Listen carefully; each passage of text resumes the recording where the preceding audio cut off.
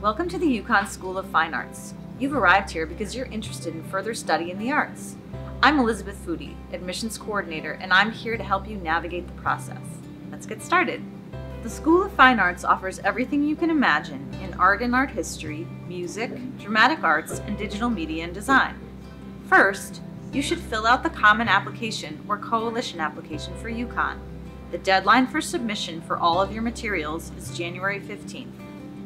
Second, as a School of Fine Arts applicant, you will need to provide additional materials showcasing your talent outside of the Common Application. For music and acting applicants, this means an in-person audition during the fall or early winter, which you will schedule online or by calling us. For art and digital media and design, this means submitting a portfolio of your work into SlideRoom, a portal many schools use for students to submit their work. In addition, art history, theater studies, and design and technical theater applicants will submit materials to SlideRoom and complete an interview with a faculty member from that department. These two pieces, the talent portion and your common application, make up your application to UConn. Details on the admissions process can be found by visiting each department's website. Here are some common questions I get asked by students and families. So how does it work once I submit my portfolio and complete my audition?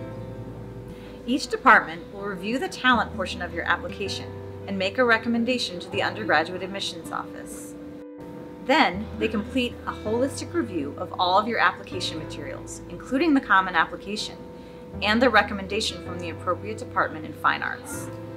You will receive one decision letter from the University of Connecticut Undergraduate Admissions Office by March 1st. Do I have to be admitted to the university before I can be considered by the School of Fine Arts? You do not. The University of Connecticut reviews your application for admission after receiving the recommendation from the School of Fine Arts. In order to be admitted to the School of Fine Arts, you must meet the standards and requirements of the University of Connecticut, as well as receive a recommendation to the School of Fine Arts department of your choice. What if I'm admitted to a university but not to the School of Fine Arts program to which I applied? You may be admitted to a second choice major. If no second choice major has been selected in the application, we provide you an offer to the ACES program. To learn more about ACES, visit aces.uconn.edu. If your letter does not say you are specifically admitted to the arts major you applied to, it means you have been accepted to UConn, but not as a fine arts major. May I reapply to the School of Fine Arts a second time while I'm a student at UConn?